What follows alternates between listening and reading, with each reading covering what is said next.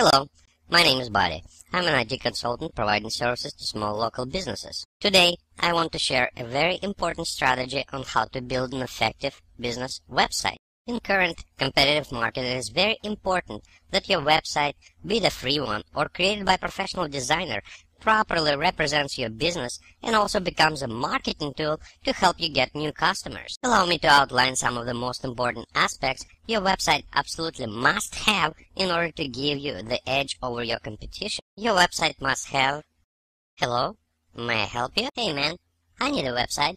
My business could use some more new customers. Okay, well, I was about to describe how to get one done properly, so it could get you what you need. A website that will truly perform for your business. Can I listen in? Sure. So going back to our website, in order for it to work for your business, it needs to do the following. Be optimized in order to be found in search engines. Provide a product or solution your customers are searching for. Convert visitors into customers. And provide social interaction in order to take advantage of social media. Wow, man. Isn't it enough to just have a website? I thought that all I had to do is put one up and I'm all set. Well, it's a common mistake, but think about it. If your website is not done correctly, and search engines can't figure out what it has to offer, how do you think they will know which visitors to send your way? Makes sense.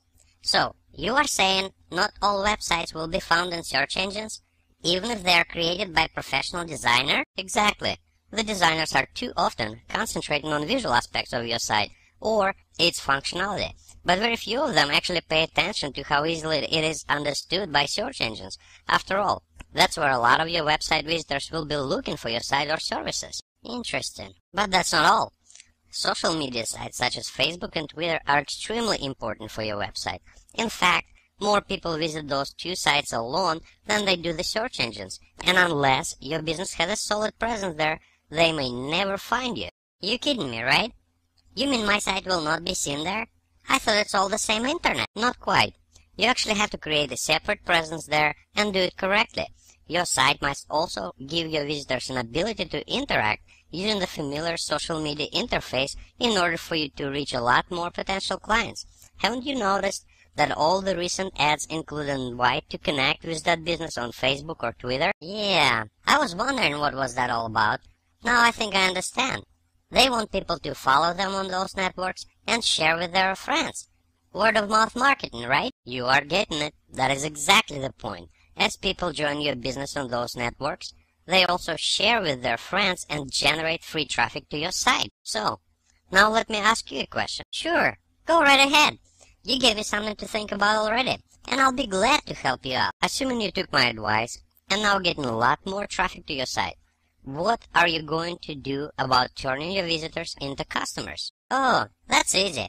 I'll just put my phone number up and tell them to call me. Great idea.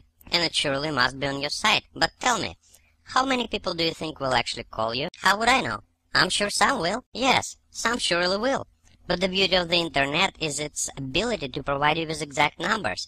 And what's even more, most common statistics show that over 75% of the people who come to your site will instantly click away. So, just to recap it, only about 25% will stay, and only a few of those will ever call. And on top of that, you can't even tell how many. Well, now that you put it that way, it doesn't sound like my website is working at all. Exactly. You have to have a website that converts visitors into customers and does it in a way that allows you to easily track results. Wouldn't it be nice if you knew how many visitors become customers and be able to send them promotion and offers whenever you choose to? Yeah, that would be nice. If I could send my promotion to repeat customers, I could probably cut down on my other advertising expenses. You're getting it. In fact, it's quite simple to do, and it's called email marketing. But this topic is quite extensive, and I will cover it tomorrow. Man, you're a goldmine. Can I join you tomorrow? Sure. We'll be glad to share with you what I know. Thanks. You got me thinking now. But where can I learn more about it? Just visit localwebhub.com. We provide a lot more info like this at no cost to you. Great. Well, I gotta go, but I'll see you here tomorrow. Thanks, James.